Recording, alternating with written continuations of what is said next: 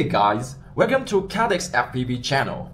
We know many beginners choose analog camera as their first option while trying FPV at the very first time.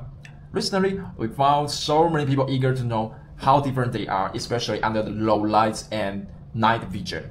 Today, CaddX Studio will bring you everything you want to know about them. At the end of this video, a recommendation will come out with for your easy decision. Let's rock it! Now we see from the left to the right is Farsight, Geyser, Ratel Pro, and Infra. All of them belong to CaddX Analog Camera. You can see their sizes are all around 20 millimeters. But the sensor size of the Farsight I have now is 0.5 inch, smaller than other three ones. The other three cameras are all 1/1.8 inches. This small box is AI box, not VTX. This is one part of the camera. Because the function has become more powerful, a separate module is needed to process the image quality. This is the first in the industry and the most advanced AI image quality enhancement solution. So, when installing, you must reserve space for AI box installation. And AI box has several very important functions. First, although AI image processing, the image clarity can be greatly improved in low light environments.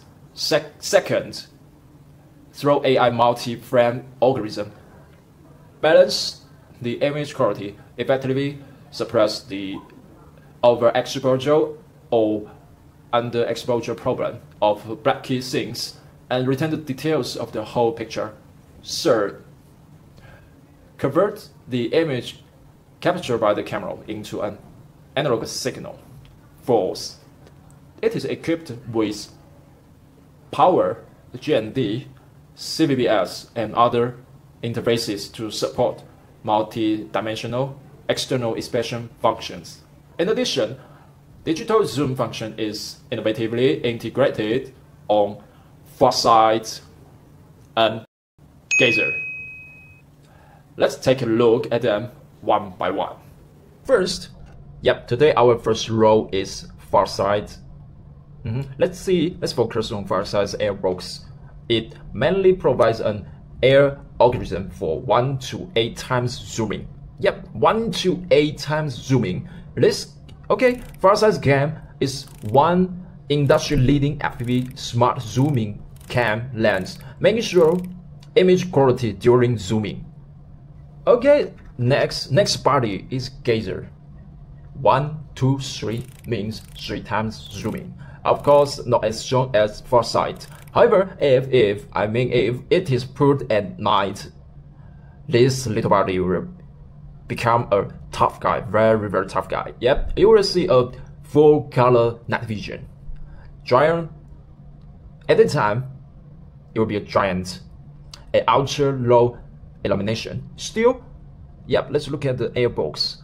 Air image quality enhancement still will be brought by the air box. This is an industry leading night vision, especially full color night vision analog cam. Let's see the Ratel Pro. It is positioned as an entry-level night vision analog camera.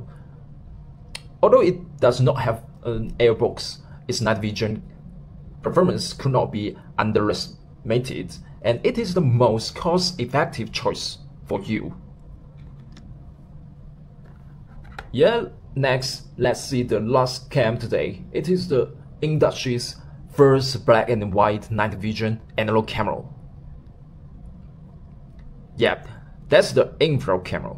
This guy is the longest and it allows you to see the surrounding environment and perform FPV flight in a completely dark environment because of its position as an infrared one. Now, it's time to compare the size for each airboxes. In terms of thickness, Infra is thicker than Farsight, and Farsight is thicker than Geyser. Let me put them back. Well, if you watch until here, you are lucky, very lucky, because next step, we will show you actual cam performance of all of them, from the day to the night occasion. Let's see it.